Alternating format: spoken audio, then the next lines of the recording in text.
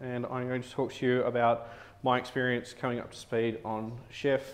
The original title was within AWS, but I think because the talk had to be cut down a little bit, it's more focusing on Chef than the AWS side of things. If you want to talk to me about our particular implementation of it within AWS, cool, I'll talk to you about that afterwards, take that offline. So, who am I? I am a sysadmin of 10 years. I've been working in the Linux space for about 6-7 years. I started out as a Wintel support engineer and then I saw the light. I like to know how things work. I would say it's my biggest strength. My girlfriend would say it's my biggest weakness. I'd never used Chef prior to working at Base2 Services, which is my current employer, and I've been there for about 2 months. I believe in the best tool for the job. It's not always the cheapest tool, it's not always the most open tool, but I believe in using the most appropriate tool to get the job done as efficiently as you can for the customer. I'm not a Ruby developer. I have not touched a line of Ruby code. I have never compiled a Ruby program in my life. And at this point in time, I have no intentions to. And I also have too many hobbies to count. So if you've seen any of my stuff online from my other hobbies, happy to talk to you about that, but not now. So who are Base2 Services? Challenge accepted. We take any CI or infrastructure, application deployment challenges that you have in the cloud or within physical infrastructure, and we will help you achieve your goals. We have a team of cloud-focused engineers who specialise in the unique problems presented by the cloud, but will also help you if you're having problems with physical infrastructure. We provide ongoing cloud support, 24/7 technical support team. Our primary focus is getting your stuff into the cloud and maintaining a cost-effective infrastructure for both us and you in your implementation. What this talk is and isn't, it is my personal experience. It's not a deep technical dive. It is a high-level overview, and most importantly, it isn't a Chef versus Puppet religious debate. I'm not interested in religious debates. As I said, best tool for the job. I'll use whatever the client requires us to. Are you going to tell us why Chef is the best tool? I'll give you my thoughts on the topic. How about that? I'm not going to tell you what's better or what you should use. I'll tell you what I think. As I said, I believe in using the best tool for the job, but if the client requires one over the other, that's fine. So prior to working at Base2 Services, I had a huge background in Puppet. Been working with Puppet for about 2 years in 2 separate workplaces, managing hundreds of servers across multiple continents. So familiar with things with the Puppet community in Melbourne is huge. There are a lot of Puppet people in Melbourne. Puppet is purely environment-based. Whether you've got some sort of layer on top of that that discovers things about your environment and then performs actions based on some file you've got on your system, or what the host name is, or what part of the DNS is, it's purely environment-based. You specify a production, a development, a staging, etc. It uses Factor to gather information about what's on the system, what your limits are, etc. It processes things asynchronously, and it processes things in such a way that 2 concurrent runs of exactly the same Puppet manifests may not necessarily run in the same order if you run them one after the other. And also within Puppet, generally I've found that to get it to do what you want, you need to have lots of custom conditions. Now, whether that's through getting stuff out of Factor or using lots of different environments, you've usually got a whole heap of custom logic in like your site.pp or node.pp or however you go about structuring it, that mean that there's a huge overhead when you're changing one of these huge select cases. Now I'm working with Chef, and I got introduced to all these new terminologies: cookbooks, recipes, databags, attributes, files, templates, roles and environments, oh hi, and it's very Ruby, more so than Puppet. So the differences and the similarities between the two, they both build automation tools. They're both there to get your stuff on a system and make it look like you want it to. They both hold concepts of environments. That is, you can have different manifests or different recipes run, whether you're building a production server or a development server or a staging server. They're both built in Ruby, and they both have concepts of dependencies. And I'll touch a bit more on that in a minute. Differences between the two. Puppet runs asynchronously, out of the box. Chef runs synchronously. Either can be seen as an advantage or a disadvantage, depending on which side of the fence you sit on. Chef is more Ruby-centric in that the DSL that Chef uses when you're writing the recipes, it essentially is Ruby. Now, I'm not a Ruby dev. I don't know anything about Ruby. All I know is how to write Chef recipes. But I know that if there's not something inside of the standard Chef DSL that's covered in the ops code documentation, I can go to our Ruby dev and say, hey, I want to know how I can get this property about this file, and he'll just paste me a copy of Ruby code, and then there's my condition. Puppet typically has a single entry point.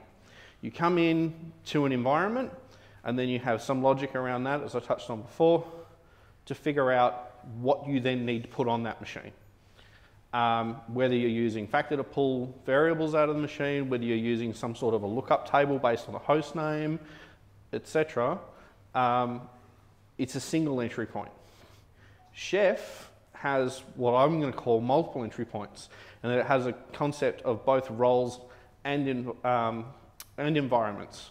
So not only can you say this server is a production server, but you can say this server is a production web server, and you don't have to have any extra logic in Chef to be able to figure that out. Chef is a DSL-based tool, whereas Puppet feels a lot more like I'm writing something like XML. I mean, it's not XML, but it feels like, yeah, it feels like I'm not writing something that flows, whereas with Chef, it does. So what do all these terms in Chef mean? Well, cookbooks in Chef are a collection of recipes. Recipes are procedural instructions that do stuff. They are essentially the tasks that build your system. Data bags are, these are really cool. Data bags contain global environment-based variables. Now, what do I mean by that? I mean, in a data bag, you can have a collection of variables for multiple environments. So you have one file and you have a block. I don't actually have any examples here, but you can have a block that specifies what your Java limits are for production, then what they are for staging, then what they are for dev, etc. And it's all collected and kept in the one place, which I think is really cool. Attributes contain constant variables. Now, what I mean by that is that you have all of your attributes in Chef abstracted out into a separate file structure. So it's sort of a bit like Hira in Puppet to provide your variables. However, it comes out of the box. It's part of the standard structure. Files and templates are much similar to Puppet in that you can use static files or ERB templates to drop whatever you want on the box. And as I said before, it's got this concept of roles and environments, which I think is really cool, because when I'm building my CloudFormation templates in AWS, I know when I bootstrap a server, I know what that server is going to look like. I know if it's going to be a web server because it's in my web app scaling group. So I don't want to put extra code in to figure out what that server is when I can just tell it through CloudFormation. So I tell it it's a production server, I'll type web server, and then Chef just goes, okay, cool, I'll install your web server stuff. OHI, which is similar to Factor, it's under the hood. It's not something that you have to install additionally to Chef. It's just there, and it provides your variables. You don't even have to think about it. And as I said, Chef is Ruby-based. Essentially, you're writing Ruby code without being aware that you're writing Ruby, which, from my point of view, is really cool. So I do have some gripes about both of them. I have more about Puppet, unfortunately, for you Puppet people. Puppet dependency hell. Hands up, who here has run into trouble with dependencies in Puppet? And no. I'm just who's run into dependency problems with Puppet, and it's a real pain, right? You can run into huge issues. Yes, but often you have dependencies that you're not necessarily aware that are there, and that's where you can run into some big problems, or at least I have in the past anyway. Your run order can change depending on how well you've structured your dependencies or how well the module you've brought in is. Usually out of the box there is not very good support for managing the manifest. Now this is not to say that the things can't be built in, but out of the box it can be a bit tricky. Community modules don't always do what you want them to do. There is a plethora of community modules out there. If I got paid extra every time I'd used a community module that didn't quite fulfill the requirements, I'd have a few bucks more than I do now. The documentation isn't always complete, and it's very easy to get lost within the actual manifests themselves. Now these are personal challenges that I found through Puppet. I did work through all of these, and bear in mind I was using Puppet for 2 years prior to my current position. My chef gripe so far, after working with it for about 2 months, is it's extremely strict. You must stick to the structure that is laid out within the chef repository or within the cookbook, otherwise you will run into problems. The verbose bugging is extremely verbose to the point where it'll crash iTerm if you have a large amount of, if you have a very large chef cookbook and you're running a lot of recipes and you run it in full verbose mode and you don't have enough memory on your laptop, it will crash iTerm, which I thought was pretty impressive. And the chef server UI is a bit sucky. If you want to delete lots of nodes, you've got to delete them one at a time, which means you have to go into the database and do it, which isn't a problem because it runs on Postgres, but yeah.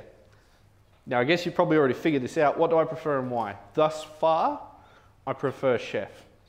That being said, I haven't gotten nearly as deep into Chef so far as I did with Puppet in my previous roles, so this could change. The reasons why, I find the documentation for Chef easier to follow. I think the online documentation that's been put together by Opscode for Chef and how to use it is really, really good. When I was working with Puppet, I didn't feel that the online documentation was as good. These are my personal opinions. Happy to talk to you about these afterwards. It comes with, well, it has supplemental tools that are really easy to use. Things like Berkshelf and Knife to manage getting stuff into your Chef server. And I've got only a minute to go, so I'm going to race through this.